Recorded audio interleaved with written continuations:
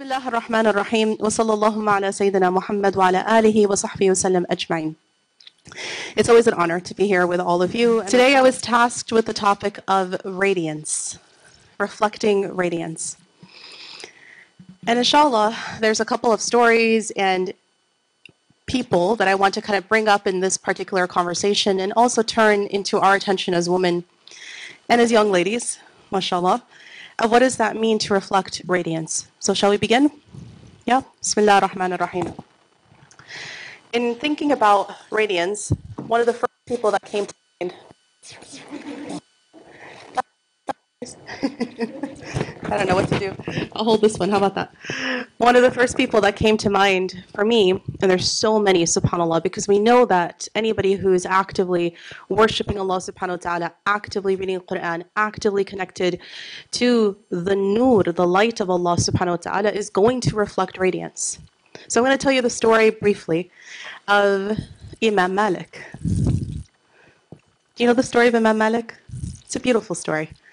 How does Imam Malik become Imam Malik? Someone said it. His mom. See, so many of the biographies of the greats, of our scholars, if you read into their biography who exactly had helped them, promoted them, continued, pushed them, it's almost always the mom. And I say this to a group of many moms in the room, or future to-be moms one day, or if it's not biological children, then it's spiritual children and mentorship that you give to so many in your nurturing as a woman. Imam Malik, radiallahu anhu, came to his mom and said to her, came to his parents and said to them, I want to become a singer. Did you know this? The great Imam Malik, who we today honor and cherish, and we quote and we love. And an entire school of Islamic law is based on his wisdoms, subhanAllah. He came to his mom when he was young and said, I want to go into singing, entertainment. And she said some really wise advice to him. She said, as you get older, your voice will change. Your face will change. And what they love you for now, this beautiful face and this beautiful voice, when you are older, they will mean nothing. Any fame and any... This one too? Alhamdulillah. It's like we have had a long day. Yalla, khalasi, Rania, finish. Alhamdulillah. Any fame and any glory that you will be given when you're young will fade. But if you channel that energy into studying, you will become more honored. And so he thought about this and decided that maybe his mom is actually right. And Imam Malik was heavily criticized for his appearance. Does anyone know why? What is it? What is it? Ah, yes. MashaAllah. Imam Malik loved to wear beautiful clothing. But he was not arrogant, nor was this ostentatious. He loved, and he would quote the hadith of the Prophet ﷺ, that if Allah subhanahu wa ta'ala gave you wealth, material wealth, then he loves that it shows on his ibad, on his servant. But you don't do this from a place of arrogance. You do this from a place of understanding your standing in the world. And what was Imam Malik's standing? Imam Malik was somebody who all the kings and all the greats consulted. They would visit him. They would have, instead of him going to their courts, they would come to him. That's how important he was. And so you can imagine, if you're going to be sitting and advising people, you're going to sit with dignity. Before I tell you why I'm telling you the story, let me tell you one more thing about Imam Malik. When he would wear this beautiful clothing, and it said he would also wear very expensive musk, right? He would smell good. It said that often people would say, this must be in conflict with piety. How do you have somebody who's pious, who worships Allah subhanahu wa ta'ala daily and focuses so much on Islamic learning, yet he has this beautiful clothing, he would change his clothing, often they were like pristine white, right? And musk, right? MashaAllah. Why is he so interested in this outward form? And it goes back to his mother. When he was a little boy, a young boy, deciding to go to now study the deen, he would say to her, is it time for me to go write my lessons? And she would say, come here. And she would literally put on him scholar's clothing. Remember, he's a little kid. And she would tie his turban for him because he didn't know how to tie his own turban yet. And then she would say to him, come here and put scholar's clothing on, and then go write. And so it connected for him that if somebody is going to be a person of scholarly tradition, and somebody who Allah subhanahu wa ta'ala has given them either wealth or knowledge, that it should show on them.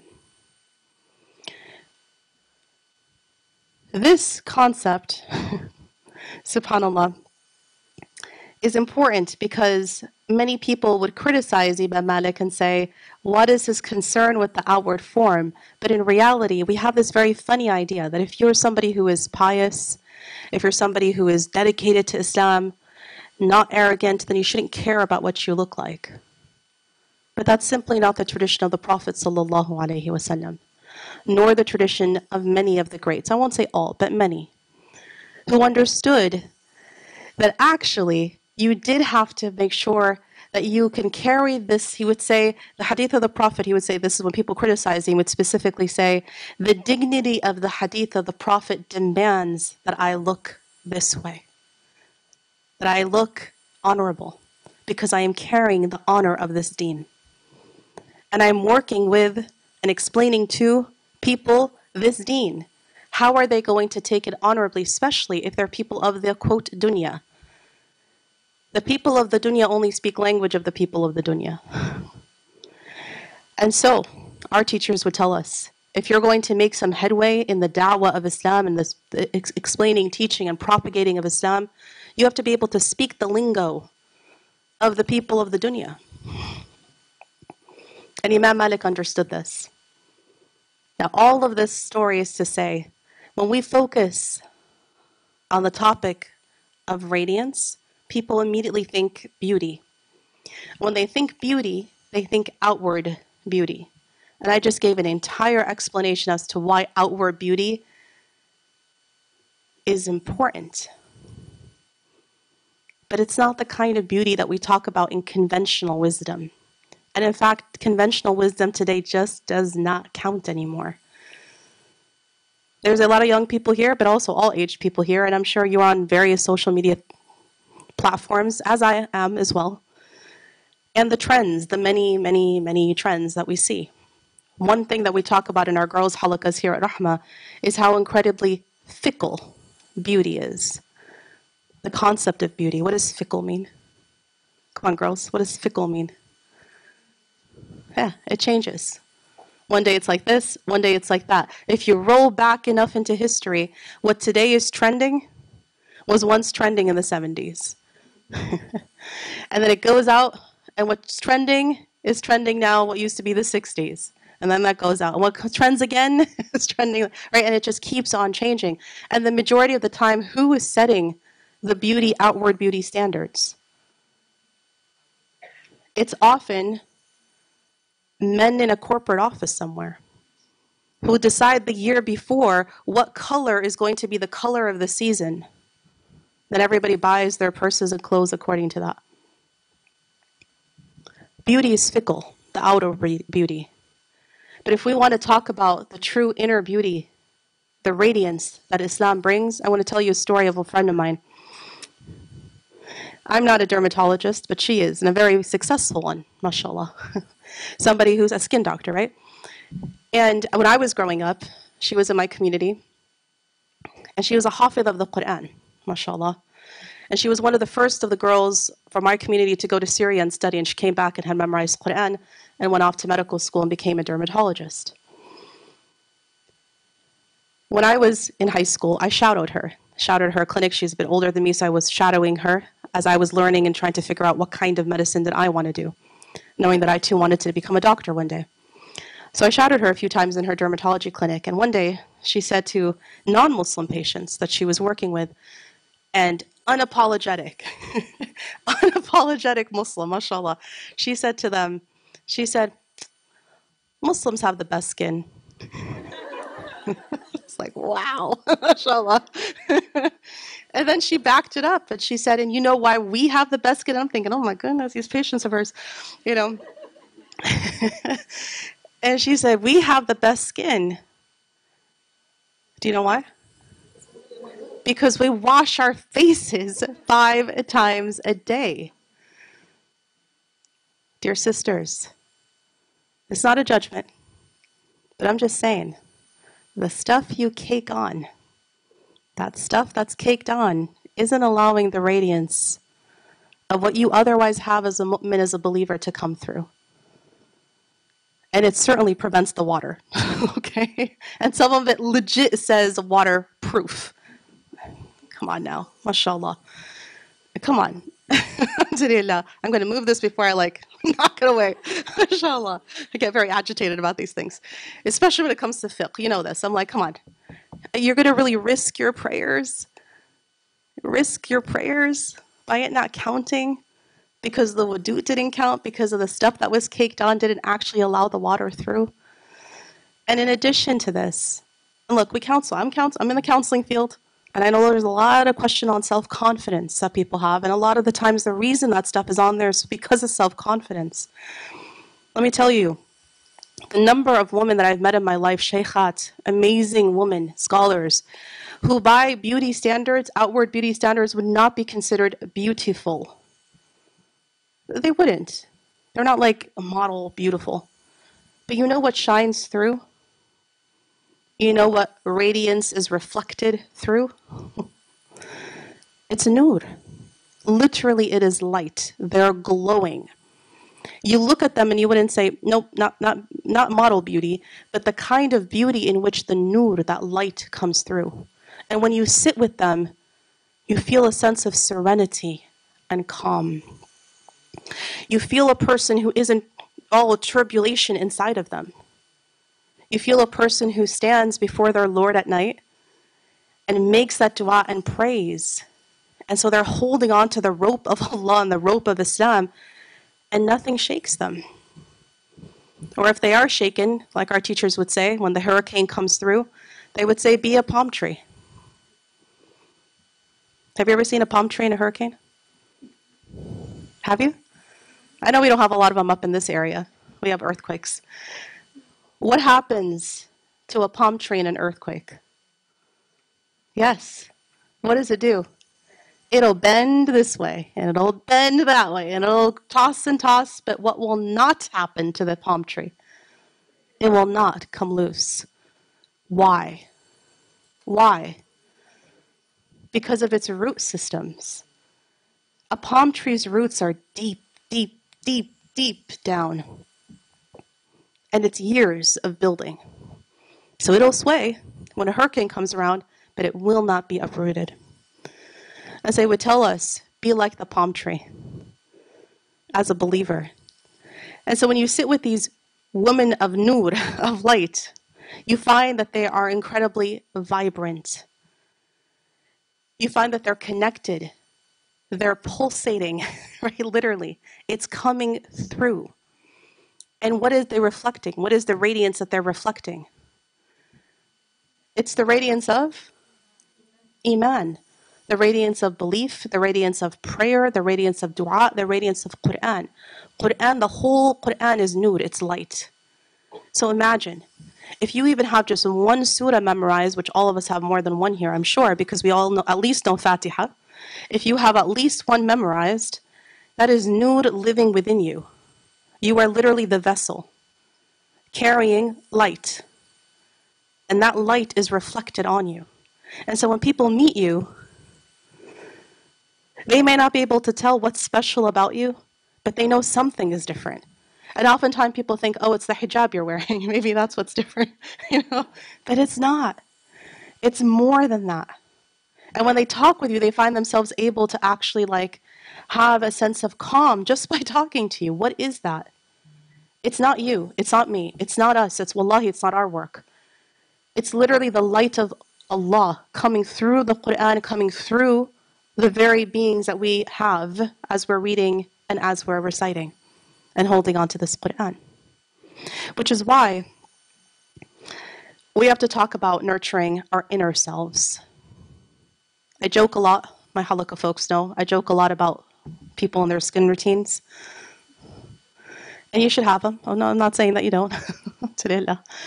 Right? But I tell this funny story of one time I was, Allah forgive me, but I only tell the story because of this, how much I was caught off guard by the story. But anyway, it was one time I never go up necessarily to the floor up where it has all the administrative offices, but I had to drop something off. So I dropped off something at this office, and the person working there had never met. And I was literally just at the doorway, and I said, oh, I'm here to drop these papers off. And literally she turned like this. She was in one of the wheelie chairs, and she kind of turned like this, and she goes, what's your skin routine?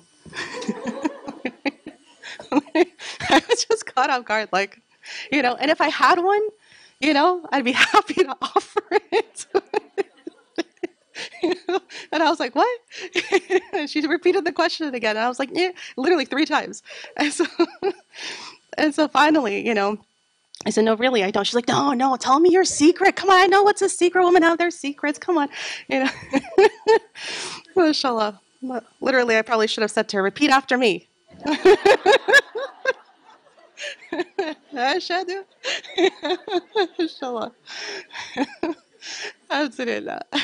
And then I reflected on this because I was kind of like, as I left and I just kept thinking about this and thinking, and I thought, what is going on here? And I thought, subhanAllah, even a person who's not Muslim, who does not understand necessarily or know what we mean by the radiance of Qur'an or of salah or of wudu, who knows what that was? Allahu alam, who knows, right? But I mean to say, it was something that was picked up by others. And even if you don't recognize it, it's happening, right? And you sometimes do see people, or sometimes even yourselves, often yourselves, and you can't even tell, but others can. We believe in the aura, like in a vibe, an energy that is given off by Iman. And it's tangible, and it's something you feel. And the presence of angels, and the presence of the very thing that Allah subhanahu wa ta'ala said and taught us in the Qur'an, سِيمَاهُمْ فِي وُجُوهِهِمْ مِنْ أَثَرِ السُّجُودِ. Literally, you can see it on their faces. The traces of it are on their faces from their prostration. It's in the Qur'an. I'm not making it up. Allah describes it directly, right? And so when we think about how do you get to this point, there's a certain level of nurturing your inner self, of purifying your inner reality, that glow isn't going to get there on its own, and it's not going to get there as much as you rub stuff on it. Inshallah. Alhamdulillah. The outer layer maybe, but the inner glow isn't going to come until there's faith, niyyah, intentions, thoughts, actions, motives. Everything we do starts to become for the pleasure of Allah subhanahu wa ta'ala.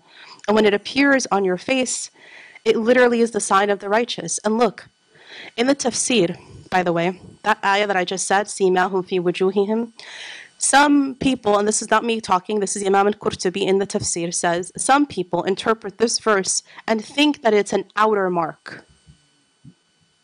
So they purposefully press their foreheads in or do whatever they do to get this gnarly thing on their face.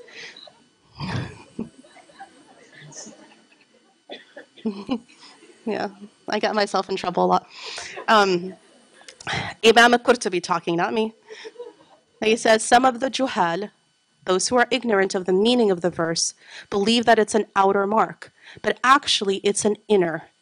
It's an inner manifestation. Whoop, I'm excited again. Inner manifestation of that nur. Does that make sense? Really important that we understand our deen. So this salah, this prayer that we do, these prostrations that we make, they are literally illumination. They illuminate you. They give you a radiance. And you are reflecting not your own work, but rather the radiance, the nur of Allah subhanahu wa ta'ala. And in particular, I want to tell you about, I was reminding our halaqah last night that we are exactly, sisters, how far out are we from Ramadan? Exactly 1 month. Last Friday, so Eid was on a Friday. Yesterday, which was Friday, right? 4 Fridays ago was the last day of Ramadan. Eid, yani, right? You're a month out. So my question to all of you, how is your prayer? How is your Qur'an? How is your extra nafil and ibadah and charitable acts 1 month out of Ramadan? How are we doing? How are we doing? So let's just be real. How are we doing? Good. It's good to be honest. Wallahi, transparency and honesty is the most important thing. My halaqah knows every Friday of the last 4 Fridays, I have been insisting that people take out their phones, open up their calendar, and literally put in the app, or wherever you write your calendar, Qur'an. Let it pop up as a notification of it's time for me to read Qur'an. Because I know my schedule, right? When I open up this app, it's very colorful, alhamdulillah, alhamdulillah. But if it does not say, read now, Rania, I may lose track of reading that day. Does that make sense? As much as we think it's a habit and I got this, yeah, I got this, right? The reality is life is chaotic. There's just a lot of stuff going on. And so you need to make sure that you actually pin yourself to it and then you hold yourself to account. If it's not daily, then it should be every few days. If it's not every few days, then at least once a week, right? There's got to be anchors to this. And if you're listening to this and you're saying, alhamdulillah, I've got this, alhamdulillah, prayers are good, I'm able to do my nafil, I'm able to actually read some Qur'an. Can we talk about the next thing? Can we talk about the next thing? Like the next level? And even if you feel like that's too far, it's okay. Our teachers tell us and remind us, you need to know what the bar is, not where you drink, but what you need to reach to. Because if you don't set the bar high enough, you're keeping it pretty low. And you're like, I'm good, all's good, alhamdulillah, alhamdulillah, how you doing? Alhamdulillah, alhamdulillah, alhamdulillah. Who knows what that means, right? Who knows what that means? Inshallah. But if you know what the bar is, then you know that you're still striving to get there. So they would tell us the bar in terms of simahum fi wujuhihim, right? If you want that radiance, the bar that our teacher set for us, which is a hard one, but we learn it directly from the Prophet ﷺ, is tahajjud. It's the extra night prayers. Now, let me tell you another story of another individual in our history who is definitely one of the most radiant women. There's 2 that I'll mention today, but one that I'll start with. When we think of extra worship and extra prayers and extra connection to Allah subhanahu wa ta'ala, sometimes people think of men and male worship. But I want to focus you back in that in our tradition, there is this beautiful poem written about a woman,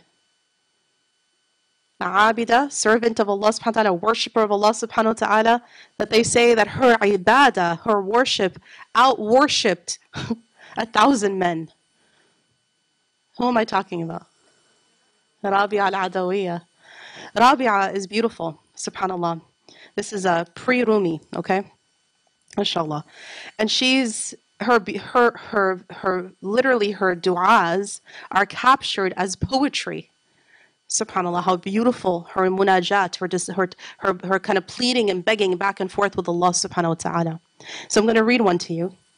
And it says, O God and my Lord, eyes are at rest and stars are setting. Hushed are the stirrings of the birds in their nests, or the monsters in the oceans. You are the just who knows no change, the balance that can never swerve, the eternal that never passes away.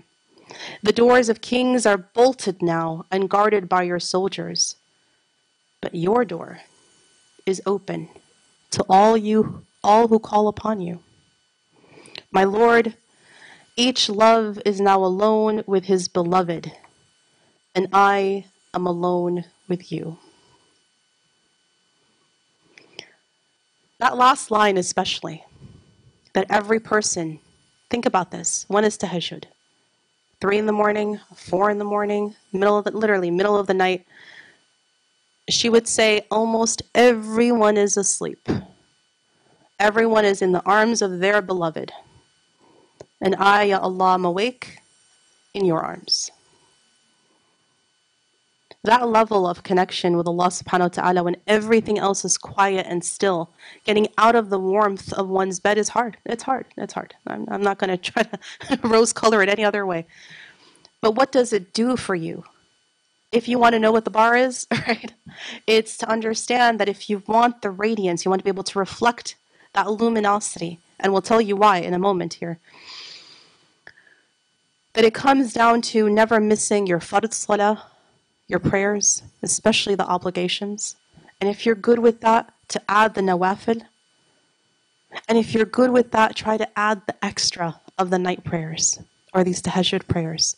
Because the power of the light that they give, the reflection of the radiance that something like tahajjud gives, literally it is the kind of powerful light. It's like, you know, yesterday I was telling the students at the conference, Sheikh al-Sha'rawi, rahimahullah, was a really beautiful Egyptian mufassir of the Qur'an, somebody who explained the verses of the Qur'an, and he was also a linguist, so he really understood the meanings of the Qur'an so beautifully. And he had this really beautiful saying, where he would say that all of humanity was in darkness. And so they tried to figure out how to light up the place. He said some humans came to it by figuring out how to do, right? Light up a match, little match, a little bit of light, right? In the darkness, a little bit of light. Someone got smart and said, let's put the match on top of a candle. Oh, okay, now we have it's lasting a little longer, but it's still a little light. Someone said, let's take multiple candles and put them around on a chandelier. Someone said, let's put it all together and make a torch, right? The next person comes around sometime later and figures out the light bulb. Then someone says, put multiple light bulbs. Until you get all the way to where humans are striving, they're trying to put light forward, until they built the most powerful lights there are. Have you ever been in a stadium at night? Watched a game at night? When you're in the stadium, I played sports, so today I'm like, we're in the stadium at night. When you're in the stadium at night, it is bright. It's as though it was literally the middle of the day. That's how bright it is. Bright, bright, bright light. And the point Sheikh Sha'rawi was trying to make is, but when the sun comes up in the morning the next day, you literally have to squint to see whether those stadium lights are still on or not. And he would say, what the Prophet Muhammad sallallahu alaihi wasallam brought was like the sun compared to what all humans have attempted to put forward, even in those bright stadium lights. Does that make sense? That bright light, if you want the brightest of the lights, if you literally want the nur, it's going to come from things like the Qur'an and the prayers, and especially the tahajjuds. Why? Why am I pushing this as much as we can? Because I want to tell you this hadith. The Abu Hurairah radiallahu anhu said that the Prophet sallallahu alaihi wasallam said,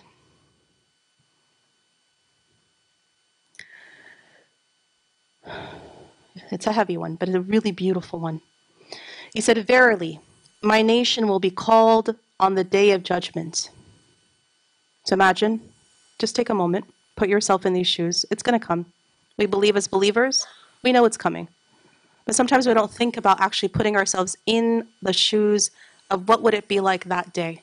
So just take a moment with me. It's the day of resurrection.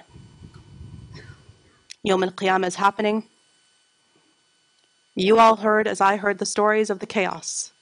The people running and screaming and shrieking and, having a really hard time because the truth has come. And there's no turning back. And he says, verily, my nation will be called on the day of judgment. And they will be identified, how will you, in millions, billions of people, how are we going to be identified as Ummat Muhammad? He says, we will be identified by the traces of the radiance. Speaking of reflecting radiance, the traces of the radiance from what? From the wudu. Every place that wudu touched your body, the face, the hands and arms, the feet, the head, everywhere that wudu touched, imagine. Can you imagine, have you ever been to somewhere where it's like a glow in the dark? Or something that's a glow in the dark? Can you imagine being glowing in the dark? Glowing in the dark. I want to glow in the dark. I don't know about you on the day of judgment, mashallah, to be like, yep, that one's from Ummat Muhammad, alhamdulillah. Right? Alhamdulillah. Right? I'm being very serious.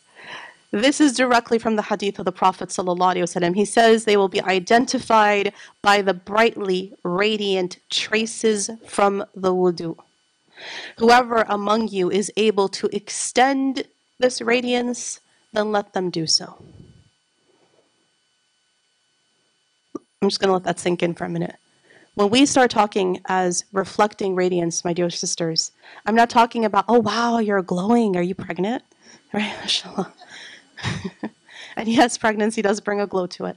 But I'm talking about a kind of glow that literally is seen, if not here, and if not by the people here, is seen where it's more important. And it's identifiable and identifying you on a day that otherwise is chaotic. And on that day that you want to be identified from Ummat Muhammad sallallahu alayhi wasallam. So in closing and really kind of wrapping this up, remember, nur, this nur that we talk about, is a light or a glow. And when people look at you, they should see kind of a refreshing, vibrant radiance that comes from what? Our faith, our intentions, our niyyah. Wallahi, even the niyyah, even the intention will give you nur, even if you don't completely follow through, or you were prevented from it, or you couldn't follow through on the intention you made. You're rewarded even for the intention. And then, of course, our behaviors, our thoughts, our actions, and our motives. And that one of the signs of the people who are righteous is being at peace, having a good attitude, and having contentment. The last person I'm going to share with you, who truly, her name literally is the Radiant. Who is the Radiant? Who is it? Fatima Zahra. What does Zahra mean? See, everybody says flower. She's literally called Fatima the Radiant. And Fatima, radiallahu anha, of course, the youngest of the daughters of the Prophet sallallahu alaihi wasallam, and the only one who outlives him, but dies very soon after him. It is the mother, of course, of the grandchildren of the Prophet sallallahu alaihi wasallam, and lives a very pious, humble life, because neither she or her husband, who is whom? Sayyidina Ali, karamallahu wajhahu, even he, we say, may Allah ennoble his face. Can you imagine the ennobled face and the radiant face? MashaAllah. What an amazing couple. Fatabarakallah. And here you have somebody who has a difficult life because they were both poor. And difficult, so much so that one day Sayyidina Ali said to her, can you ask your father for some help? Your father is the Prophet of God. Like, ask him to help us. They have 4 children. And they were poor. He had to sell his shield, literally, to have enough mahr to pay for her dowry. And so she went to her father. She didn't find him there. So she left the message with Zaytuna Aisha radiallahu anha. And that night, the Prophet ﷺ came to her and said, you came to look for me. And she said, yes, I'm asking for help. What did he say to her? Does anyone know?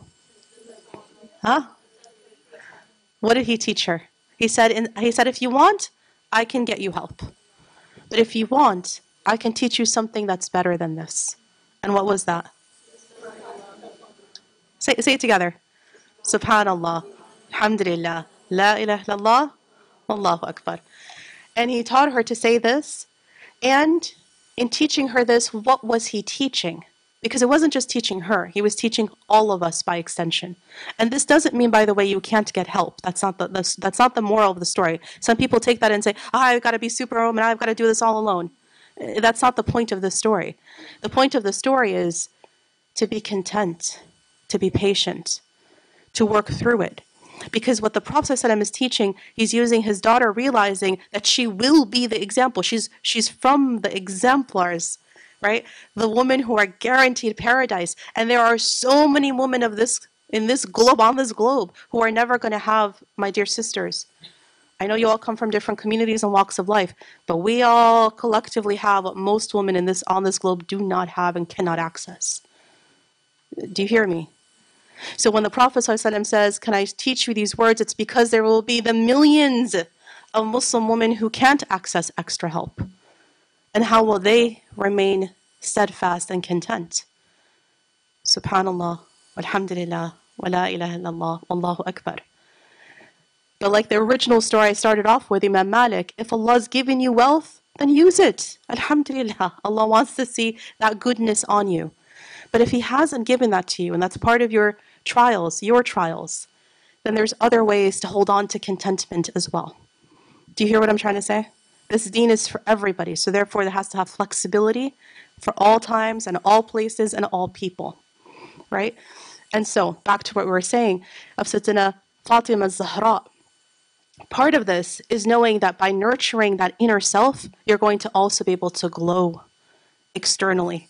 And even if it does not show to the people around you, or you can't see it when you look in the mirror, know that the angels have witnessed it.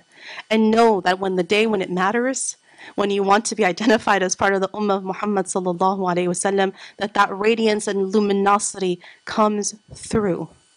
That's what we're hoping for, wallahi. So my dear sisters, and I'm speaking to all our young ones and to actually everybody here, please, the hadith clearly says, if you have the ability to extend it, then let them do. What is he referring to? Make sure that the wudu is full. Look, as a fiqh teacher, now people are not going to ever want to make wudu in front of me. I hold my tongue. I don't know you, so I won't say anything. But if I know you, or if you've been in my halaqah for some time, and I walk in and you're making wudu next to me and you're going like this, I will tell you, sister, unpin your hijab, allow that water to get all the way through to the entire extent of the face, to the entire extent of the elbows. Make sure the feet are fully washed. Allow the light to shine in the dunya and in the akhirah. The splashes and the quick wipes aren't going to give you the kind of luminosity that we need. Did I hurt your feelings? Yes.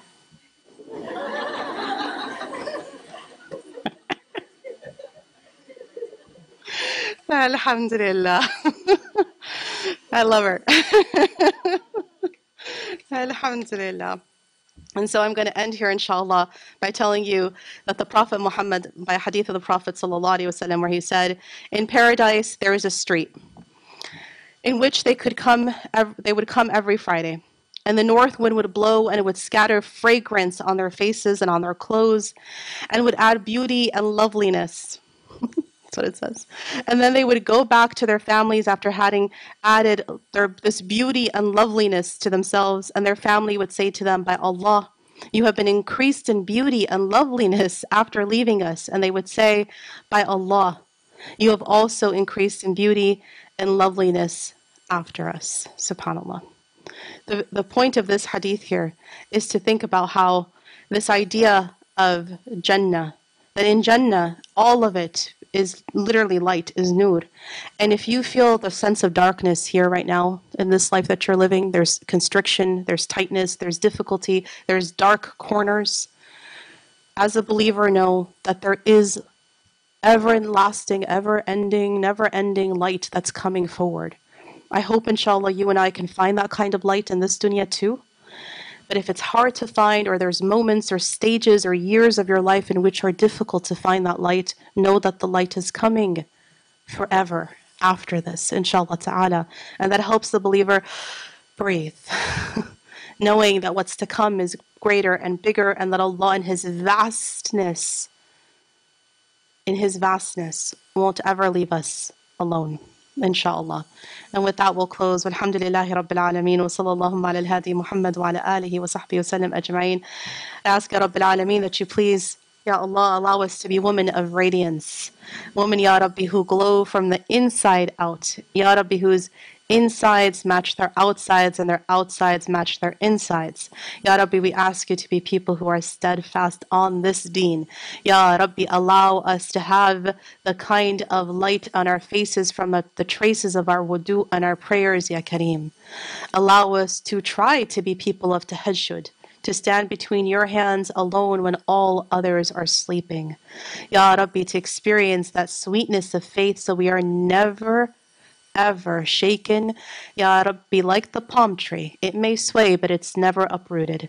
Ya Rabbi, we ask you, Ya Kareem, to please bless us, increase us, empower us, uplift us. Ya Rabbi, we ask you to love us because we love you, Ya Kareem, and allow that love to enter into our hearts fully and completely, and the love of the Prophet Muhammad sallallahu alaihi wasallam, and to be able to give that love and the knowledge of this deen to our progeny, Ya Kareem, that our great grandchildren in this country still call themselves Muslimin. Ya Rabbil Alameen. Walhamdulillahi Rabbil Alameen. Wa sallallahu ala al-hadi Muhammad wa ala alihi wa sahbihi wa sallam ajma'in. Ameen.